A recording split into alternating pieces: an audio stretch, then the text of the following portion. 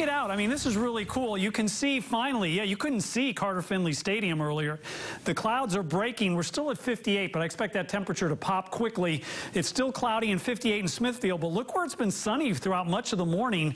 It's been sunny in Fayetteville, sunny in Goldsboro, and you're already at 70 degrees, heading for the upper 70s today. We got our work cut out to get the triangle into the 70s, but these clouds are eroding. This is our high-definition satellite picture. You can see exactly where the clouds are. As a matter of fact, nothing in Fayetteville, clear in Clinton, real sunny in Goldsboro, but clouds in gray in Wilson and Rocky Mount. Just zooming in, you can see some breaks in the clouds that we showed you over Carter Finley Stadium. It's sunny in Hillsboro. Sunny now in Chapel Hill, but still rather cloudy in Durham. But skies are brightening there. These clouds are thinning out. So the hope, the goal, is to burn this off and get everybody into the 70s this afternoon. At least, you know, that's what I forecasted, so we want to get there. So we will see that. Definitely, if it's been sunny all morning at your house, you're in the 70s already.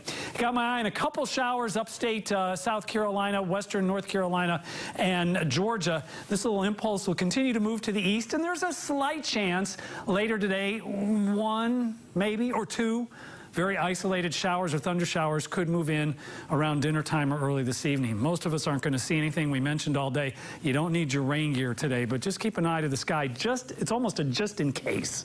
All right, here's what to expect for the weekend. We've got the 70s still tomorrow, despite an afternoon cold front, and we'll discuss that in detail in a moment. But there could be some showers in advance of the front.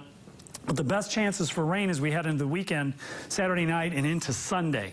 It's going to be cooler this weekend, 60s on Saturday, 50s, not 70s, 50s on Sunday. It's 70s on Friday.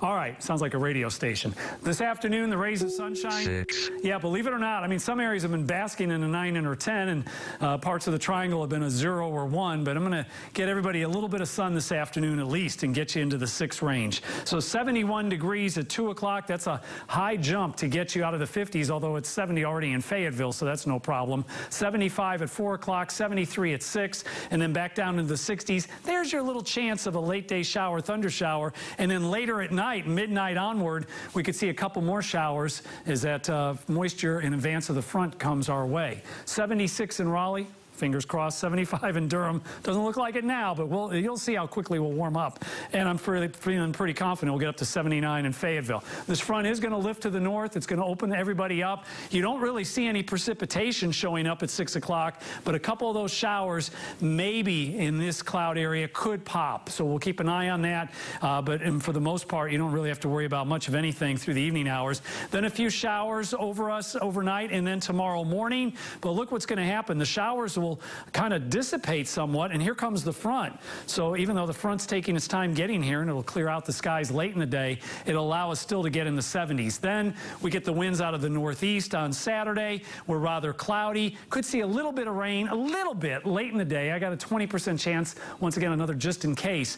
But we'll get the good rain coming Saturday night and into Sunday, and you can see it right there, maybe some moderate amounts to our south. So we'll keep an eye on that, and it'll be much cooler on Sunday. So for this afternoon, we're going to get some sun, if you haven't had it already, mid-70s, that 20% chance, that slight chance late in the day.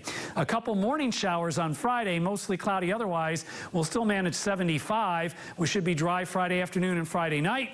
Saturday, maybe a little bit of light rain by sunset, and then the rain becomes likely Saturday night into Sunday. Slight chance on Monday, 55 degrees, so we're going to be cool Sunday and Monday. And then St. Patrick's Day, we've got another little system with some showers. And then as we approach spring, the official start of spring, we go back into the 70s.